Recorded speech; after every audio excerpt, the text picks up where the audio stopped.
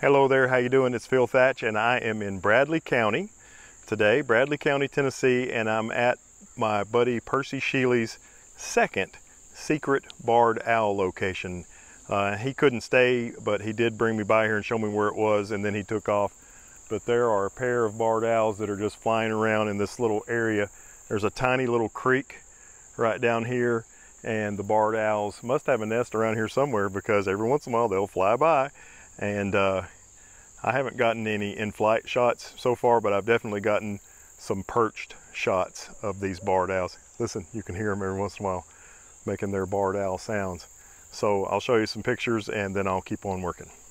Here are the barred owl photos, and in this first shot I'm at a full 500 millimeters, although I didn't use 500 millimeters for most of these shots. In this next shot, as you can see, I'm only at 270 millimeters, and in this one there's kind of a branch blocking the bird quite a bit. Hopefully in some of the next shots we'll be able to see the bird better. Yeah, that's a lot better. Look at this puffed up barred owl as it's looking right at us. Heather helped me choose this shot to be the thumbnail shot for this video. In this shot, it looks like the owl and I are playing peekaboo with each other, and I think the tail feathers are interesting looking from this angle, and you can see the talons a lot in this shot. On this one, I intentionally zoomed back to 167 millimeters to kind of try to get all the beautiful trees in the shot with the beautiful owl who was looking at me.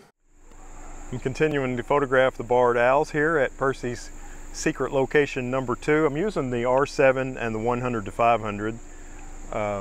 I've brought the 800, but I definitely don't need it. And I brought the 100 to 400, which it would probably do fine for the majority of these shots. I haven't used the entire 500 millimeters much, but I am enjoying photographing these beautiful birds.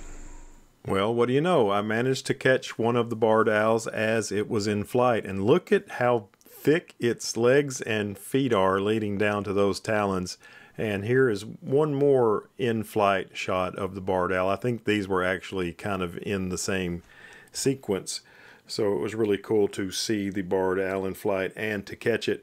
And down in the ditch, there was this beautiful looking Ebony Jewelwing. You know, that 100 to 500 lens is an excellent lens for larger bugs making macro photos. This is a 400 millimeter shot, and look at this. This is when it was almost at the end of the evening. It was starting to get a little bit darker, and to brighten up the shot I used 1/50th of a second handheld.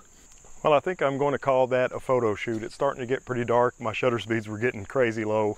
I think the last few shots I did were 1/50th of a second, so we might as well be done. I hope some of those shots came out good and that you enjoyed them. And as always, thanks for joining me.